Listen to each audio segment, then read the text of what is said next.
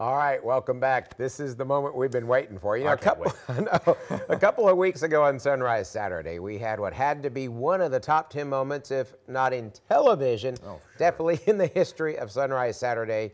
We had cats in costumes. We enjoyed that segment so much.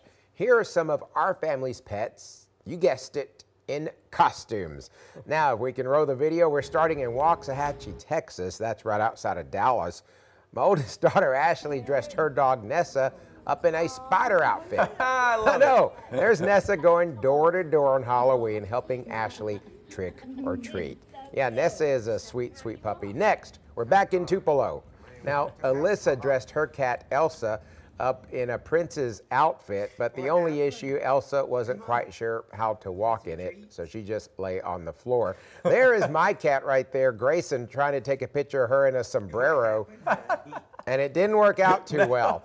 Grayson didn't like the sombrero, and there's one picture of her I got when she was still enough to take the photo. Oh, there. We got a new sheriff in town. Yes, that's a new sheriff. That's our cat. That's our cat, Tess.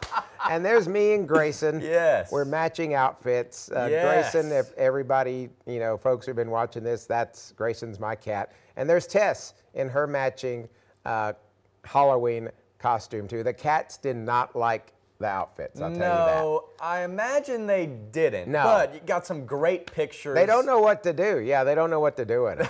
Here's your 7-day forecast.